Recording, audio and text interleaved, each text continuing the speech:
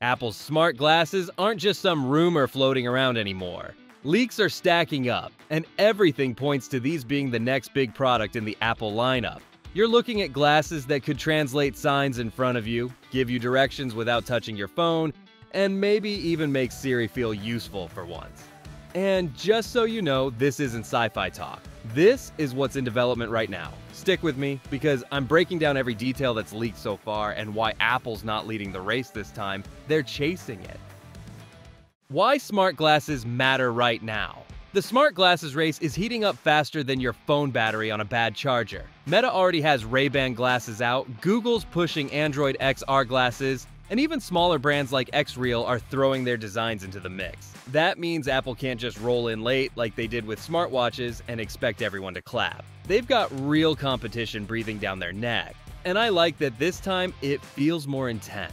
Because smart glasses aren't just another gadget. They're aiming to change how you use your phone altogether. Imagine a text floating in front of your eyes and you replying without even lifting your hand. That's the kind of future companies are fighting for. And the second Apple's name got tied to it, the whole industry started paying closer attention. You're going to hear about cameras, microphones, and AI built right into slim frames. Honestly, the bigger story here is Apple trying to prove they can still dominate a new category instead of playing catch-up. And just so you know, that's what makes this race worth watching. The leaks and what these glasses could actually do. So what do the leaks actually say? The design sounds pretty straightforward, more like regular glasses with tech tucked in than some bulky headset. You'll probably get tiny cameras and microphones built into the frame so you can snap photos, record short clips, and even take calls straight from your glasses. And honestly, that alone feels wild enough. But the real magic is in how these glasses are expected to work with Apple Intelligence. You'll be able to ask questions about whatever you're looking at.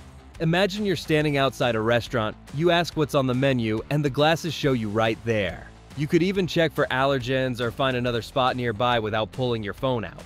I like that it feels less like scrolling through apps and more like asking the world itself for answers. And here's the thing, don't expect holograms flying across your vision yet. Apple's first version sounds closer to Meta's Ray-Ban glasses, but with Apple's usual touch. That means features you'll actually use every day. Not sci-fi goggles that make you look like you wandered off a movie set.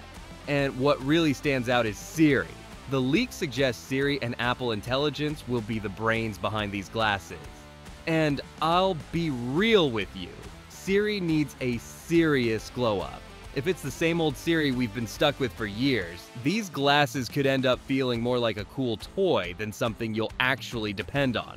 And just so you know, Apple's also expected to add little visible lights so people know when you're recording. That privacy angle feels very Apple, and it's going to matter if they want people to wear these things in public without looking shady. Apple's quiet clues in the design. Now, here's where things get sneaky. At Apple's latest software event, they introduced something called Liquid Glass. At first glance, it looked like a shiny UI refresh, but if you really paid attention, it felt like Apple quietly showing us what smart glasses will actually need. This design is all about menus that float and adjust to your surroundings. I like that instead of blocking what's behind, they layer information in a way that feels lighter and more futuristic. And if you think that's just a coincidence, Apple's VP of Design literally said, "This new look lays the foundation for future experiences." That's basically code for wearables.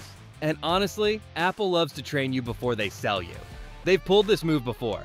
Remember when iPads got trackpad support right before the Magic Keyboard came out? It's the same play here. Developers are already being nudged to design apps with more depth and layering. That's Apple's way of saying, get ready for this to work on glasses too. And just so you know, this is classic Apple strategy. They don't just drop a new product out of nowhere. They warm you up, they get you used to the idea, and then they drop it like they've just changed everything. Apple will make it feel seamless. The real superpower here isn't just the glasses, it's the ecosystem.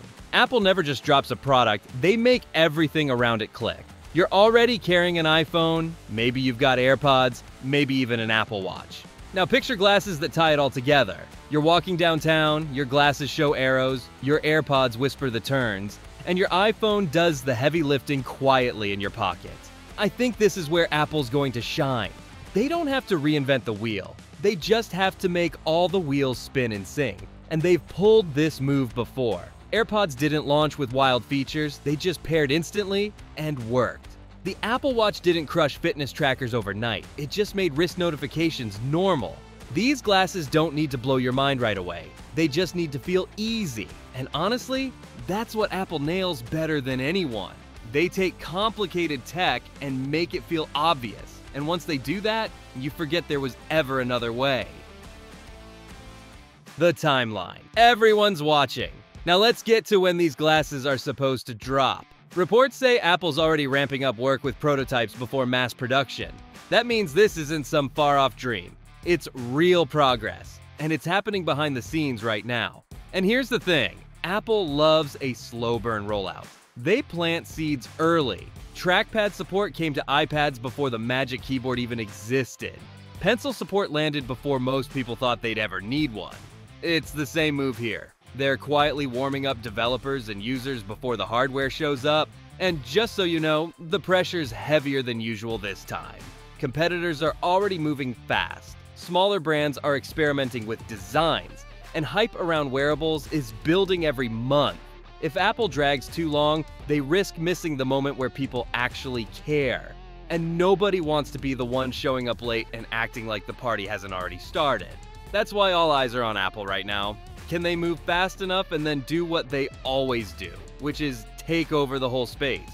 Honestly, that's the billion-dollar question. The challenges chipping away at Apple. Apple's not just trying to make glasses work. They've got challenges stacking up from every direction. The Vision Pro's launch showed how brutal pricing and adoption can be. Regulators in Europe are forcing changes to the App Store and even the hardware ports. Political pressures building around where they manufacture. And Jony Ive, the design legend who once defined Apple's look, is now teaming with Sam Altman at OpenAI on a mystery device that could steal some serious attention. And it doesn't stop there. Their car project died after more than a decade of work, which now looks like a huge missed opportunity. Their AI push has been shaky compared to rivals, and every delay hands the competition more ground. Add in legal fights, the EU breathing down their neck, and supply chain headaches, and you start to see the cracks. Honestly, it's a lot for even Apple to juggle. I think it all adds up to one reality. Apple's not untouchable anymore. They're still massive, but they've got more pressure on them now than they've had in years. And that's why these glasses matter so much. They're not just another product. They're Apple's shot to prove they can still lead instead of playing catch-up. What Apple could still do better than everyone else. Even with all those challenges, Apple still has edges no one else can match. Their hardware design is in a league of its own. You know they'll make these things sleek, comfortable, and stylish enough that you'll actually want to wear them every day. And then there's their habit of taking tech that starts out weird and turning it into something everyone suddenly needs. The iPod, the iPhone, and the Apple Watch. All of them started out as cool but niche and then became part of daily life. Honestly, Apple's best trick is making something you didn't even know you wanted feel obvious. And you and I both know these glasses won't really be on their own either. They'll lean on the same ecosystem you're already carrying around, which means once Apple gets the design right, it'll be really hard to ignore them. So here's where we stand. Apple's smart glasses are coming, with leaks pointing to a design that blends everyday eyewear with cameras, microphones, and an AI layer built around Siri and Apple Intelligence. Features like live translation, turn-by-turn navigation, and heads-up notifications could change how you interact with the world. But the competition isn't slowing down. Meta, Google, and others are already carving up the space. Apple's going to need more than just polish this time. They'll need seamless integration, smarter Siri, and enough wow factors to make these glasses feel like the future the second you put them on. And just so you know, this is only the beginning. Smart glasses could be Apple's next iPhone moment if they get it right. And that's it for today. I hope this gave you a clear look at what's coming with Apple's smart glasses. And meanwhile, if you're looking for some of the best smart glasses you can actually buy right now, I'm putting links to them in the top comments. And if this video helped even a little, hit that subscribe button and turn on notifications so you don't miss the next one. And if you like this one, YouTube thinks you'll probably like this one next, Thanks for watching!